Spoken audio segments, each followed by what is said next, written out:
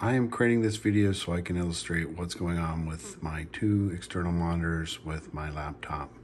My computer says user 1805 on the HP Pavilion laptop, and I have a couple of monitors. Maybe they're you guys sent me this one and this one. They seem to be the same brand.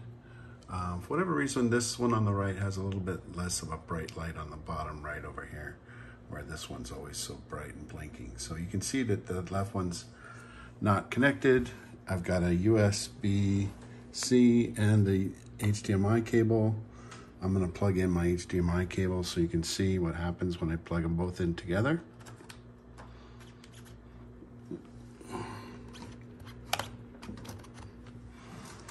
So I plug them in, they both go dark.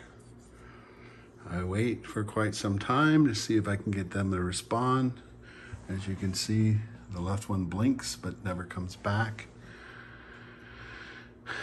This one's come back with no connection. Left one still not blinking. Okay, so next step is I'm gonna take them apart again. I'm gonna take out the USB-C one so you can see what happens. Now I unplug that one, and now it's gonna probably reconnect back to the left side through the HDMI cable. I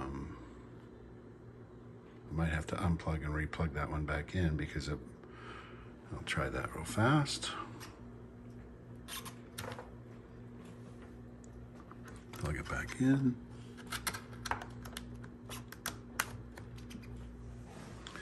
And the left side will come back on, I'm sure. Here we go.